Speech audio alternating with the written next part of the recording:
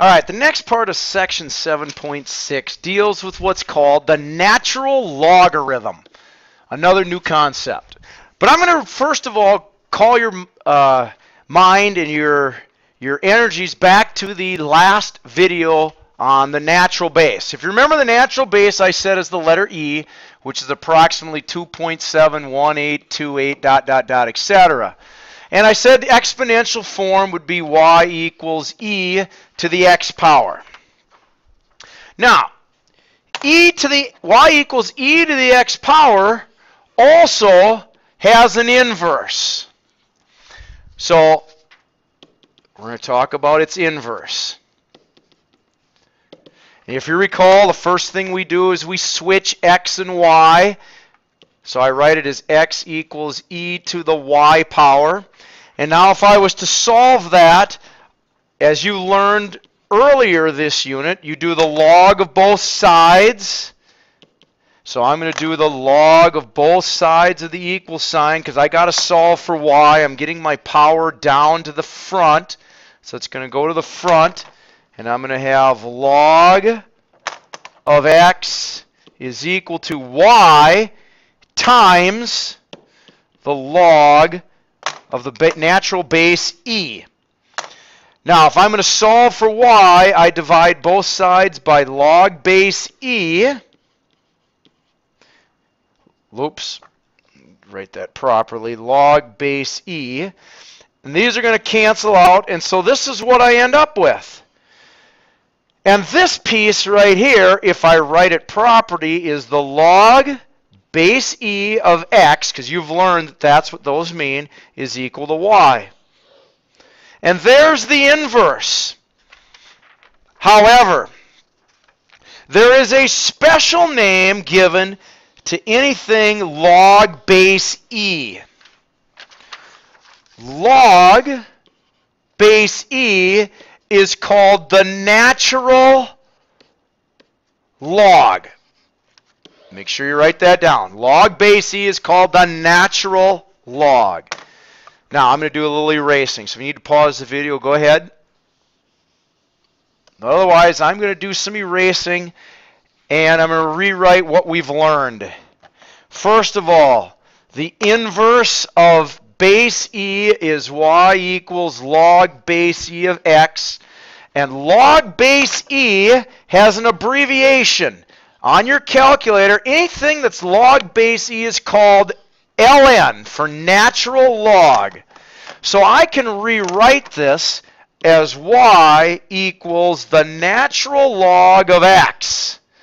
Log base e is the natural logarithm. Now, some things you may want to take note of. Number one, the natural log of x is the inverse of e to the x power. That's number one. The second thing that we need to make sure we understand is when we solve equations, natural log and e to the x power undo each other.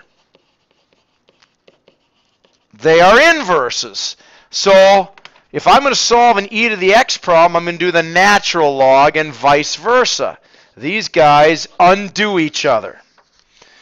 So make sure you make note of that.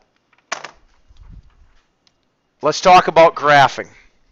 Let's go back to the last video where we graphed y equals e to the x power. And if you remember, we made a t-table. We made a t-table of values, and in that t-table we had x and y.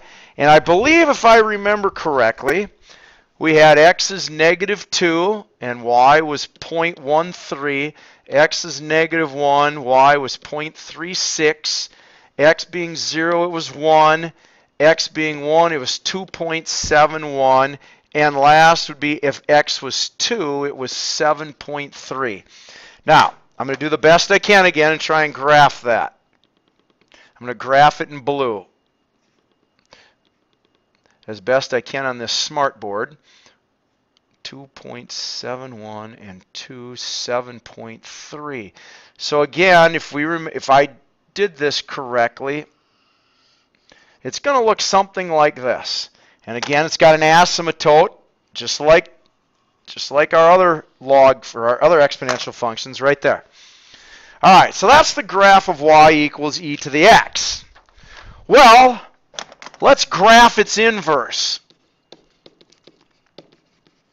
And on the last slide, I told you its inverse is y equals log base e of x, which is the same as the natural log of x. Well, what do? If you're going to graph its inverse, we've already learned this unit. To graph its inverse, you switch x and y around. I'm going to switch these values. So on the bottom, I'll have -2, -1, 0, 1, and 2. And on the top, it will be 0.13, 0.36, 1, 2.7, and 7.3. So now let's graph those. 0.13, -2 is going to be, that's as best I can right there. 0.36, -1 is going to be about right there. 1, 0, 2.7, 2.71 is, well, not quite there, maybe about right there.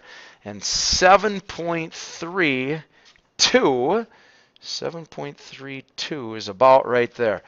So your graph, again, I got to do this as best I can. I apologize. The smartboard's not the easiest to graph on. It looks something like that. So it's got an asymptote, this line right here, the y-axis. And remember, it's reflected across the line y equals x. That dotted line right there. So the blue graph is y equals e to the x. The red graph is y equals natural log of x, the two inverse functions. Domain. The domain of e to the x, I guess I'll write it way up here. The domain is the same as all other exponential functions. The domain of e to the x power is all real numbers. The range is the same as all other exponential functions as well, which would be y is greater than 0. Well, for the natural log, for its inverse, it works the same way as all the other log functions. You switch the domain around and the range. So therefore, the domain is all x values greater than 0. And the range is going to be all real numbers. And that's the graph of natural log. One more thing.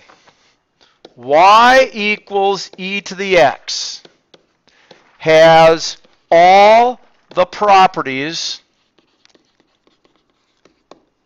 of earlier exponential functions. Okay? Y equals the natural log of x has all the same properties as the other log functions. It works the same way, so there's nothing new. Natural log of x still uses the product property.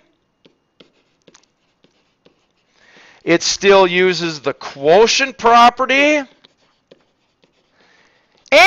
it still uses the power property. All those properties that we learned earlier for logs also work for, lost